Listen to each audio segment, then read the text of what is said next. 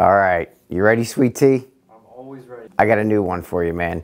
Sweet Tea Spidey. Sweet Spidey. Sweet Spidey. You're an Avenger, man. You're an Avenger. Peter Parker. Okay. My man. I can get down with it. Today, we're going over the top reasons that relationships fail.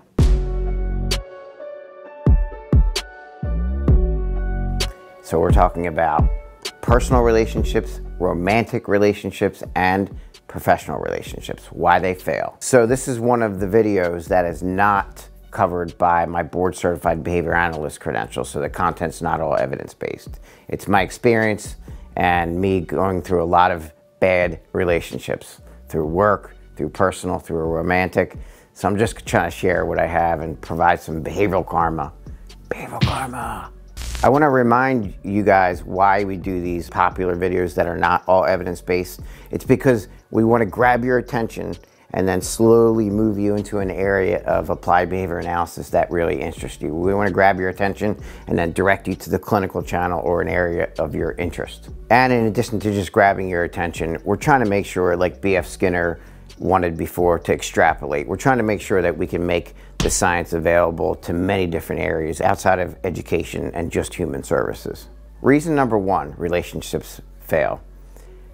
In your relationship, you want to be right as opposed to solve a problem. So just wanting to be right about what you suggested or what you said in an argument or some sort of conflict, being right should not supersede solving the problem, because what happens is people tend to dig in their heels when they say something, they want to be right, and they argue back and forth. So I call that going through tactical hell. It's a circular thing that goes round and round. And I have two behavior hacks on this. One, just walk away, because you can disengage from that. Even if you have a hard time trying to prove you're right and you don't want to just solve the problem, walk away, step back to the problem later, and work with the person on moving forward and solving it. Second thing, when it comes to this, instead of having to be right and having to make something your idea, genuinely allow them to feel like a certain thing is their idea.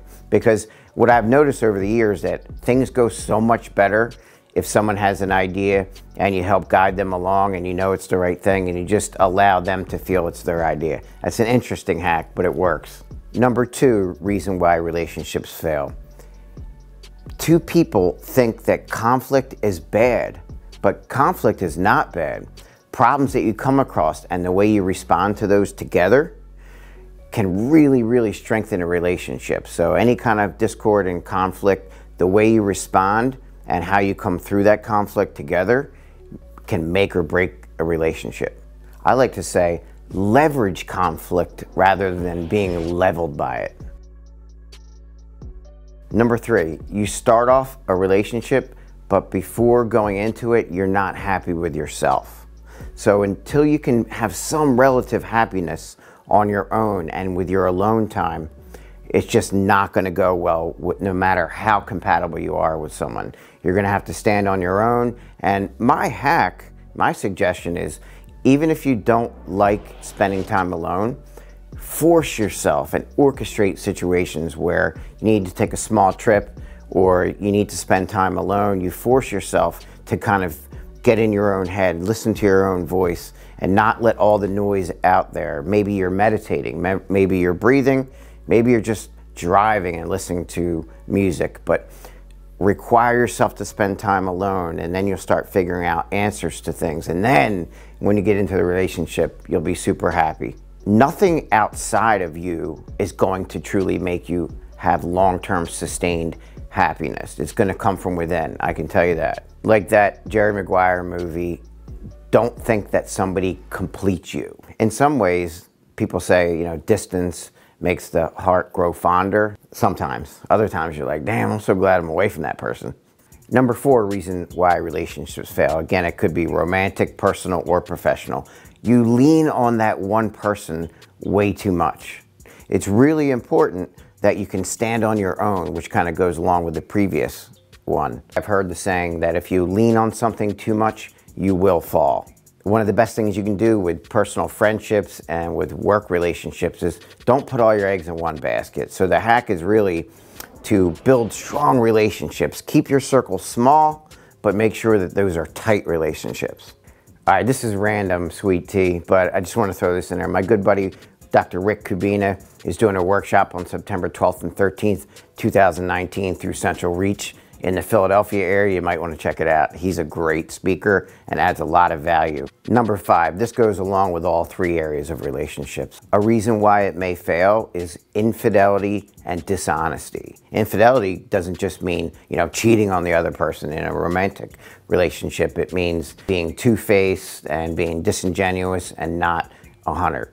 So in any relationship, you have to stick together. You have to have a sense of trust and loyalty. You need to know that the person has your back and you have their back. Not to anything unethical, but just that there's a sense of trust. You have to pretend you're in a foxhole together and you're in it together. So when it comes to business situations, I've found that people may have me sign a non-disclosure agreement or an NDA or some sort of paperwork or contract, but that's ridiculous most of the time. It's needed, but often ridiculous, because that same attorney that drew it up, I'll have an attorney respond to that and it'll negate the whole thing. It'll be a moot point. What means most to me and to many people in a relationship, it's a handshake, it's look in the eyes, it's trust, and it's this. Number 6 reason why relationships fail. The number of negative interactions that you have with the other person begin to outweigh the number of positive interactions. So in the field of behavior analysis, there's a general rule of having a 4-to-1 ratio, 4 positive reinforcement interactions as opposed to every 1 challenge or undesirable situation. And sweet tea, my last one, people continually bring up the past. So at some point when you resolved an issue, you found a solution, the behavior hack is move forward. Don't keep rehashing the past, because all it does is bring up that ratio is not going to be a 4-to-1 ratio of positive to undesirable situations. Because what matters the most is long-term trends in a relationship. Historical problems do matter because it affects future interactions. However, what really matters is that you're trending in the right direction with your positive interactions with the person, whether it's romantic, personal, or professional. I don't know. What do you think, sweet tea? Just trying to offer value. I think if people knew some of this shit before getting into some relationships, it could save time. Save time, it's true. We're all flawed human beings. I mean, we come to the table with a history. Behaviorally, we come with baggage, the way our parents treated us, the way previous relationships went south. So we all come to the table with a lot of baggage. So it's a matter of just moving forward. Thanks so much for tuning in. If you don't mind hitting the subscribe button if you like it, thank you so much.